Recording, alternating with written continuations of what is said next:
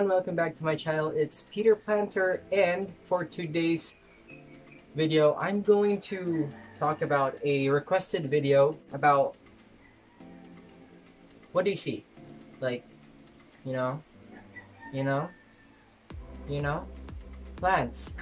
Today I'm going to talk about variegations on plants. Variegations, colors, patterns, how to keep up with variegations, how to maintain variegations, and how to maintain colors for plants that are in your collection.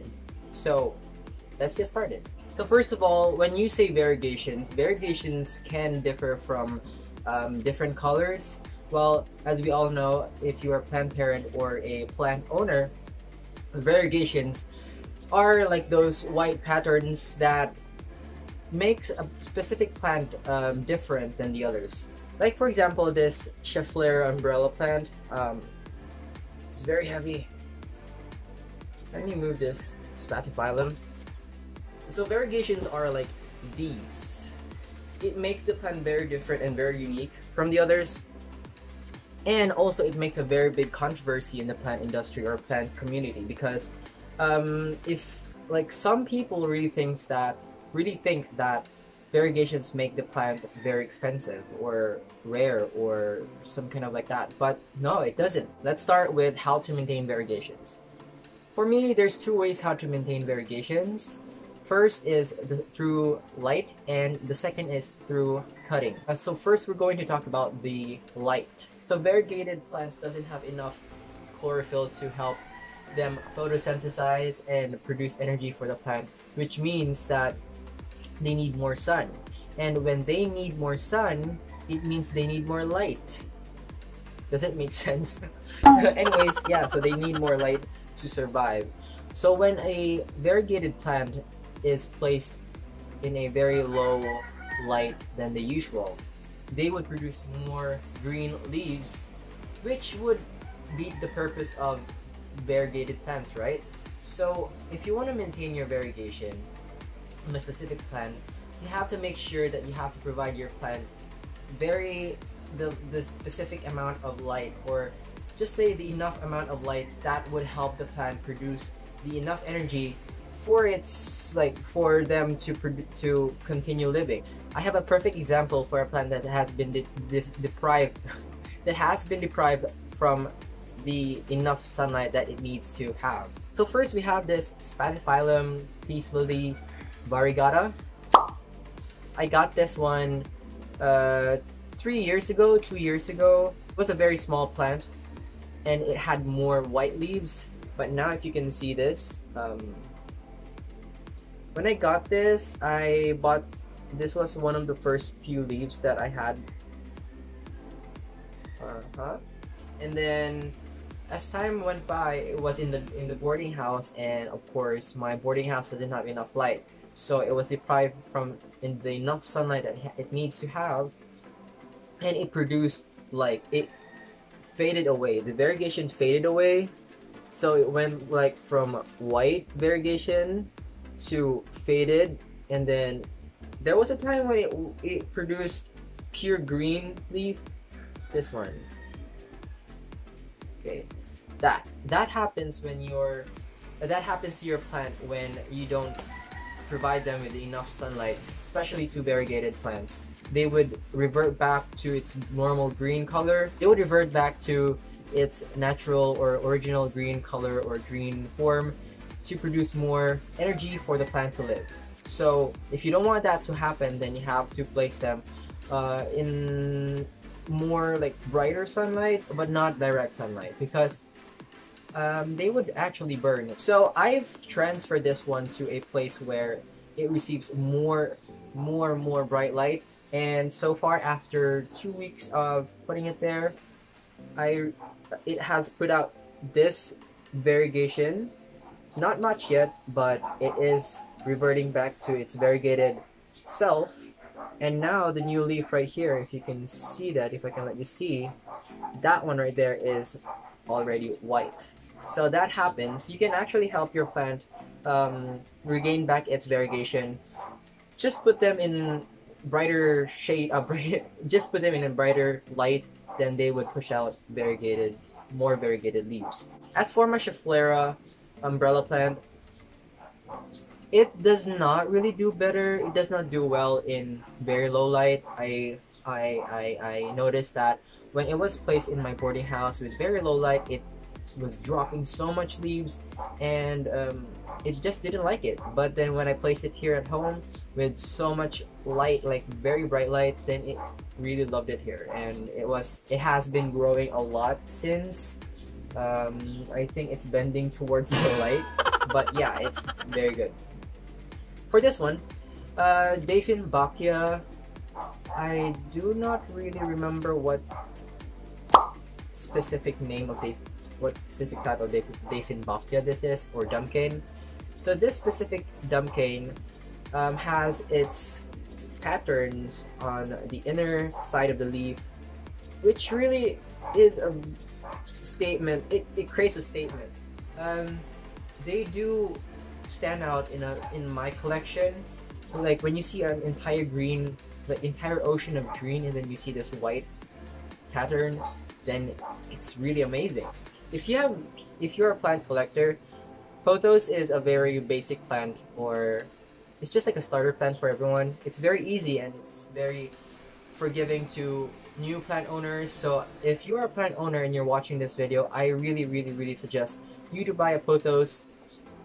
This one is a neon pothos, a variegated neon pothos. I had a regular neon pothos, but not the variegated one. But this one seems to be the variegated one. I'm really happy to really see its variegation. Same as the others, these guys would revert back to the non-variegated version of itself when depleted with the enough sunlight. I have the other variegated type of pothos outside. It's climbing on a pole, and I can't bring it because it's very heavy. Its variegation is more of the green, like the darker green. This one has the variegation on its, like, this one has a lighter variegation, like a wider variegation, but the other plant that I have, its mother plant, has like the deeper green variegation instead of the white one. So next is my Burl Marx Variegata. If you can see, where is the Variegata right there? You can't see any variegations right there. That's right. There's only 2 leaf of variegations right there, and the rest is the green form. And I don't understand why there's roots under. And I know this isn't root bound yet because I can still move the pot around. I have been having a lot of anxiety with this one. I paid a lot for this because it's a Burl Marx Variegata, and Burl Marx Variegata is expensive. Yeah, quite expensive than the regular Burl Marx. This would lead to the next, what do you call this? To the next possible way you can maintain your variegations is to cut your plants. This is one way that I've learned from the internet and from the plant community, especially from Planterina, from Harley G, from who else? Kaylee Ellen. In your variegated plant, let's say for example a variegated Burl Marx philodendron reverts back to its original green form, then you can just cut it. The new growth would be variegated, or the new growth would have like 98% chance to be variegated again.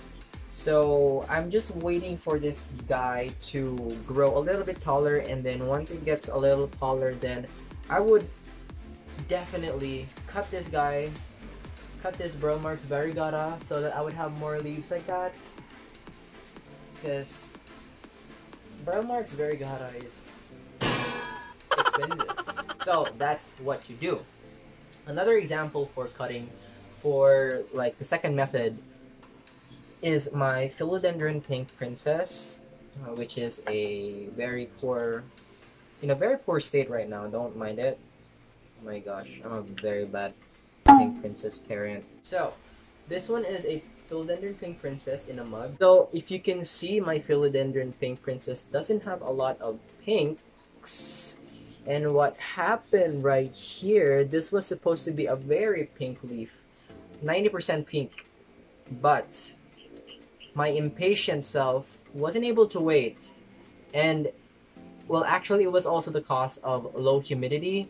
It was the new leaf was stuck inside the like this. I forgot the term that Kaylee Ellen said. This like sheet right here, it was stuck right there. So I was really bothered, and I was seeing a new leaf right here, this one.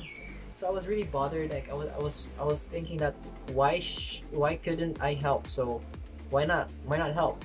So I tried to split it open, and then when I pulled it out, I actually snapped the leaf off, and when I looked at the leaf, it was 90% pink. So yeah, this is one way. So this is also one way so that you would have more variegations on your pink princess philodendron, in case you don't have, like, your pink princess philodendron doesn't produce enough variegations. It also can happen when your pink princess philodendron produces a lot of white. Then you have to cut it because eventually your plant will die, and that would actually cause the plant to either produce more green or to either balance out their variegations from the green leaves. Basically, you cannot have like a pure white variegated leaf because it would eventually die. I've seen a lot of pictures online where it's like 99% white, and then this just tad bit of green, and it's really amazing, it's really beautiful. But the sad part is when you have a very variegated leaf, a fully variegated leaf, it would die off very fast, or it would just burn. So lastly, for this video, I'm going to talk about one of my favorite aglaonemas that I have in my collection. I have yet to buy more aglaonemas, but currently I am still saving because you know why. So this aglaonema Osaka, I've searched if this is really the Osaka one. This one is also one of my favorite speckled variegation. I don't know if you can see. This one is very pretty, and it had recently shot out a new stock right here, and I'm really excited because I want it to have more stocks. That's how you gain back your variegation for your variegated plants, especially for those who need more light or for those who are still starting with variegated plants. I hope this helped you. One thing you have to remember, being a plant parent or being a plant tito is a trial and error. I've killed a lot of plants in the past. I've killed a lot of Dieffenbachs before I got this right. I've killed one Spathiphyllum, and I didn't kill any of those. So yeah, don't worry if you kill a plant. Don't worry if you accidentally overwatered your plant, because you can charge it in your experience. I hope this video helped you, and if ever you're having trouble, I hope this video helped you as well. And for those who are starting their plant journey because of ECQ and because of this quarantine thing that's lasting forever here in the Philippines because of some issues that we have right here, I hope you're doing well, and I hope you're enjoying your plants. And yes, let's take care of more plants, let's own more plants, let's buy more plants, let's barter more plants, because it's one way for us to lose our negativity in life and also to save our planet. I hope you enjoyed this video. If you're new to this channel, it's Peterplanter. Don't forget to subscribe and like this video if it helped you. Don't forget to share as well to help your other friends who are starting your plant business or starting your plant hobby. And I'll see you in my next video. Bye!